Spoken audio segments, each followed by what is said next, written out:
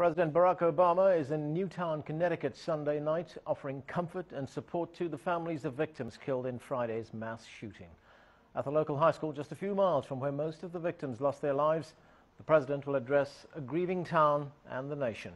CCTV's Lilling Tan is there and she joins us now live. Lilling?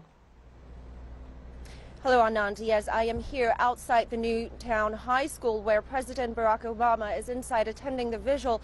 Now, the security here, as you can imagine, has been extremely tight. Just to get here, people had to trek over 2 miles uphill to get to this location. And with the scores of people trying to attend the vigil, some have had to be turned away after waiting in line for a considerable period of time. Now, this is the fourth occasion the president has attended a town that has been hit by something so senseless.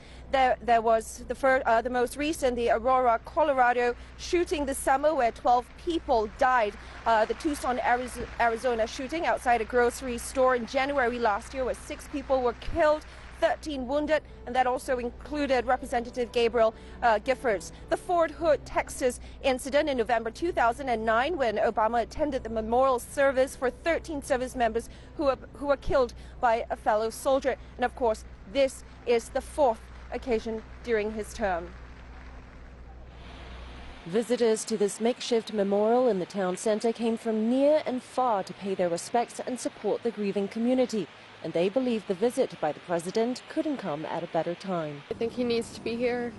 I think the families need him here, the community needs him here, and I think it's a great thing that he's on his way.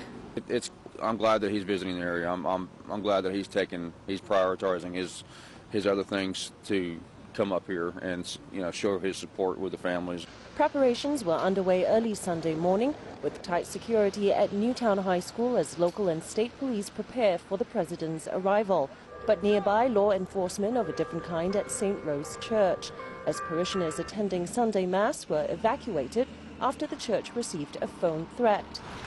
It was credible enough that they felt it had to be investigated. There was a threat to disrupt the Mass.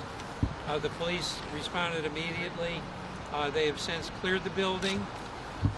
The building has been locked for the afternoon just to restore some sense of calm.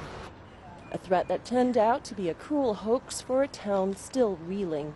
The tragedy that has befallen this town has also prompted big questions about gun control, and many here are calling for change.